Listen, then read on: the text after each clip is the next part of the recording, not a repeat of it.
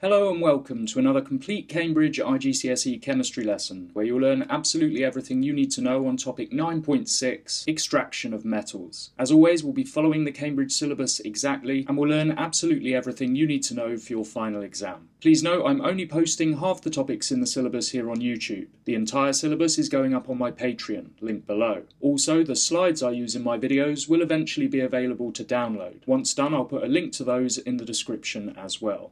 Ores are naturally occurring rocks that contain metals or metal compounds in sufficient amounts to make it economically viable or cost-effective to extract them. Metals can be extracted from their ores more easily moving down the reactivity series. Highly reactive metals like sodium, potassium and aluminium react readily with oxygen and other elements, so extracting them from their ores usually involves more complex methods like electrolysis. Less reactive metals like zinc and iron can be extracted by reduction with carbon, because they both sit below carbon in the series. Unreactive metals like silver and gold are often found in their native or pure form and require minimal processing to extract. You need to describe how iron is extracted from its ore. So iron is extracted from iron 3 oxide, also known as hematite, in a tall chimney-like structure called a blast furnace. The hematite, as well as limestone and a carbon-rich fuel called coke, are fed into the top of the furnace, and a blast of hot air enters near the bottom. A series of reactions take place inside the furnace, resulting in the formation of a waste product called slag and molten iron metal, which is siphoned off at the base. Stage 1 is the burning of carbon to provide heat and produce carbon dioxide. Carbon reacts with oxygen in the air, forming carbon dioxide gas. The heat released provides the high temperatures needed to drive the other reactions. Stage 2 is the reduction of carbon dioxide to carbon monoxide. The carbon dioxide gas from the first reaction reacts with more carbon higher up in the furnace to produce carbon monoxide. Because carbon dioxide loses oxygen, we say that it's been reduced. Stage 3 is the reduction of iron 3 oxide by carbon monoxide. Iron 3 oxide, or hematite, reacts with the carbon monoxide from the previous reaction to form molten iron metal and carbon dioxide gas. Stage 4 is the thermal decomposition of calcium carbonate or limestone to produce calcium oxide. Calcium carbonate decomposes or breaks down under the high temperature of the blast furnace to produce calcium oxide and carbon dioxide gas. Finally, stage 5 is the formation of a waste material called slag.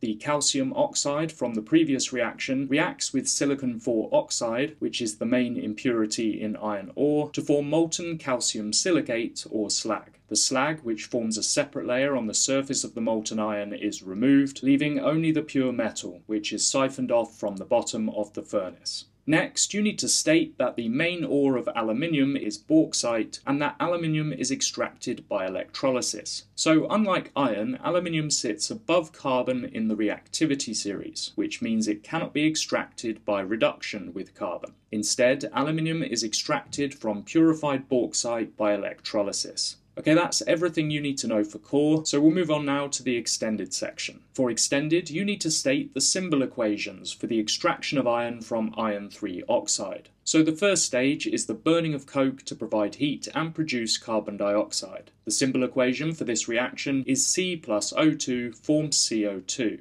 Next, the carbon dioxide is reduced to form carbon monoxide. C plus CO2 forms 2CO. Then iron 3 oxide is reduced by the carbon monoxide to produce molten iron and carbon dioxide. The symbol equation is Fe2O3 plus 3CO forms 2Fe plus 3CO2. The fourth stage is the thermal decomposition of calcium carbonate or limestone to produce calcium oxide. The equation for this reaction is CaCO3 forms CaO plus CO2. Finally, the calcium oxide reacts with impurities in the molten iron, mainly silicon dioxide, to form molten calcium silicate or slag. The symbol equation for this reaction is CaO plus SiO2 forms CaSiO3. Finally, you need to describe the extraction of aluminium from purified bauxite by electrolysis. For everything you need to know on electrolysis, see topic 4.1, link below.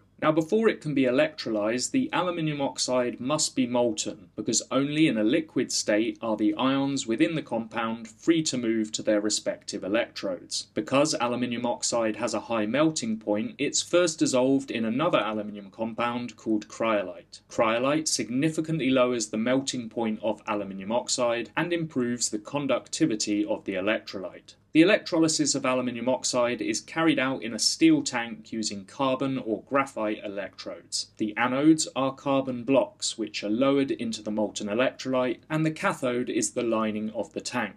At the cathode, positive aluminium ions are reduced, forming pure molten aluminium, which collects at the bottom of the tank and can be siphoned off. The ionic half equation for this reaction shows that each aluminium ion gains 3 electrons to form a neutral aluminium atom. At the anodes, oxide ions are oxidized, forming oxygen gas. The ionic half equation for this reaction shows that 2 oxide ions lose 4 electrons to form 1 oxygen molecule. Now, the oxygen produced reacts with the carbon anodes, forming carbon dioxide gas. Because of this, the anodes wear out over time and need to be replaced regularly. Well done, you just covered absolutely everything you need to know on topic 9.6, extraction of metals. If you benefited from this video, remember to subscribe to the channel and check out my Patreon, where I'm uploading the entire chemistry syllabus. Join me there for our next lesson on topic 10.1, water.